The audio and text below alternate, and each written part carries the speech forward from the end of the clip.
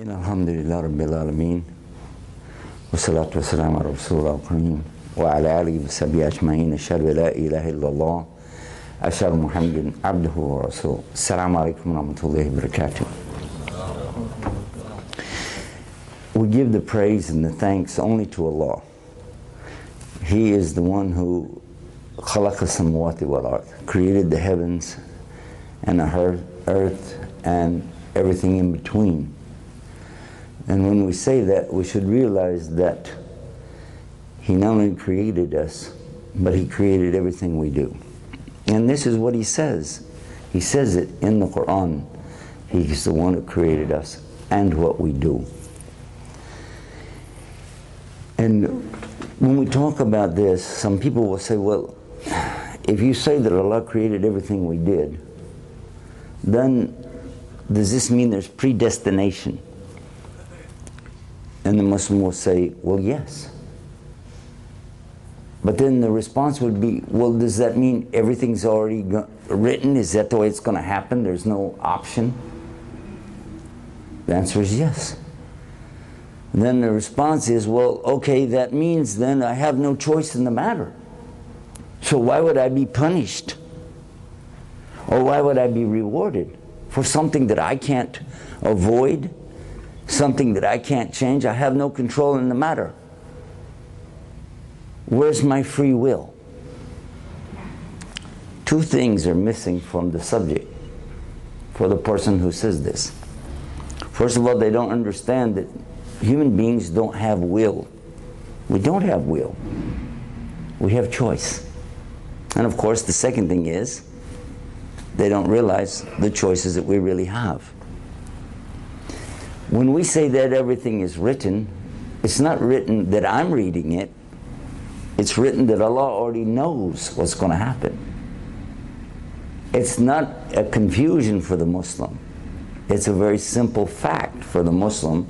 He knows that Allah is in control. But He's always giving us choices. It's just that Allah already knows all the choices we will make. But He's always giving us those choices.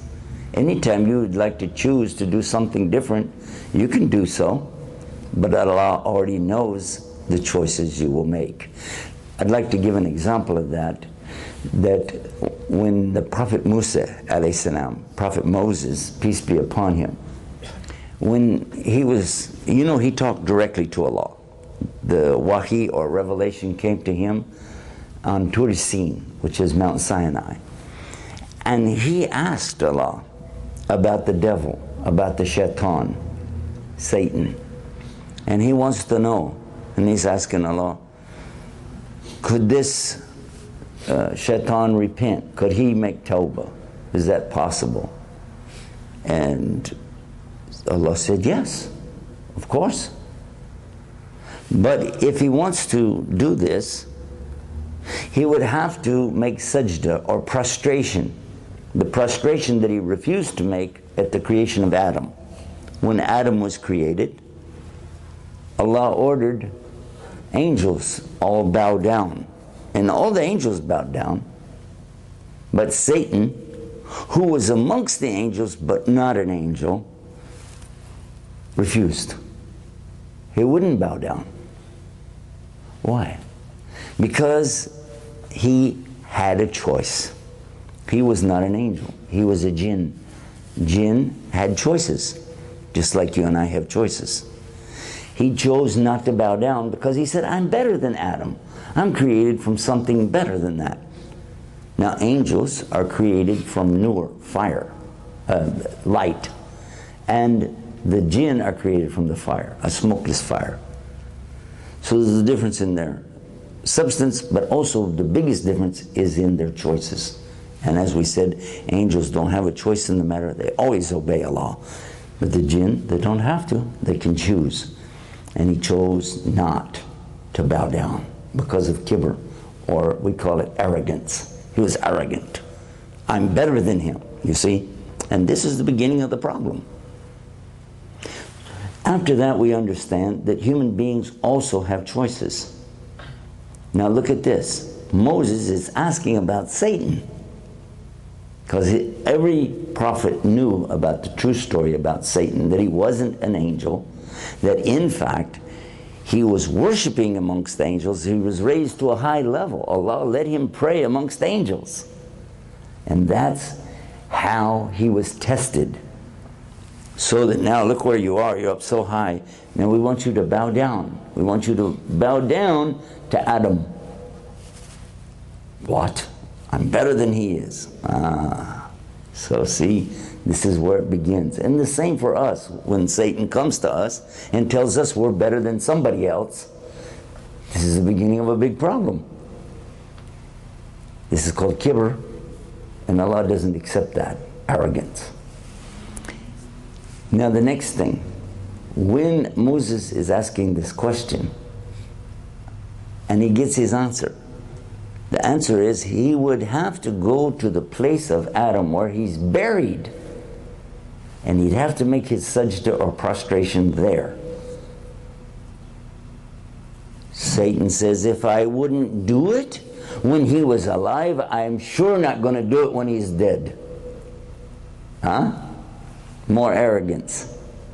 It's his chance, by the way, to be forgiven. Here's his chance to be forgiven right here. He refuses.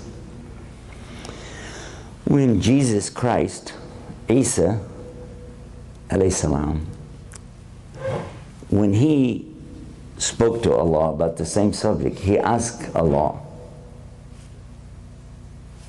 could Satan, Iblis, that's his name in Arabic, could Satan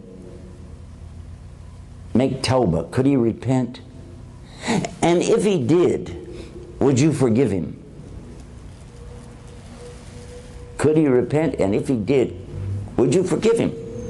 And Allah said, yes, he could. Yes, Allah would forgive him. He said, but I already know he won't do it. Look at that. He said, yes, he could, but I already know he won't. What does that mean?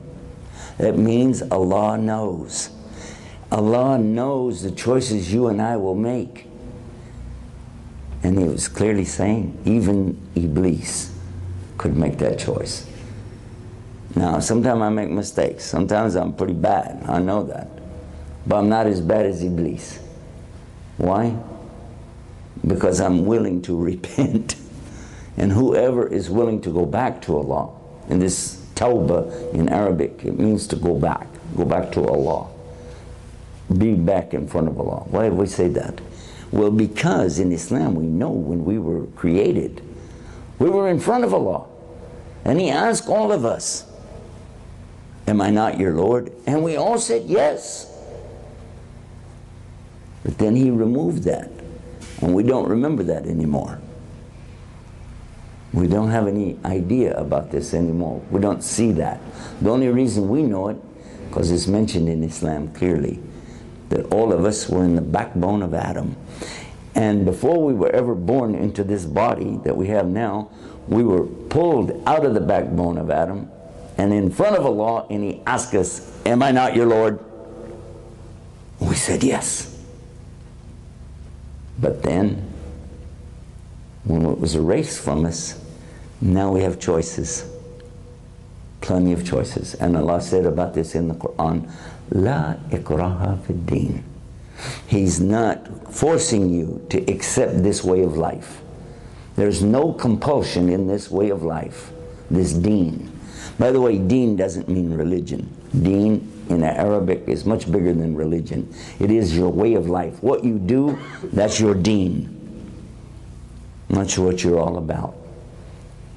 So we ask Allah to make us of those people who recognize that He is the Lord of all of us, recognize that we have a choice,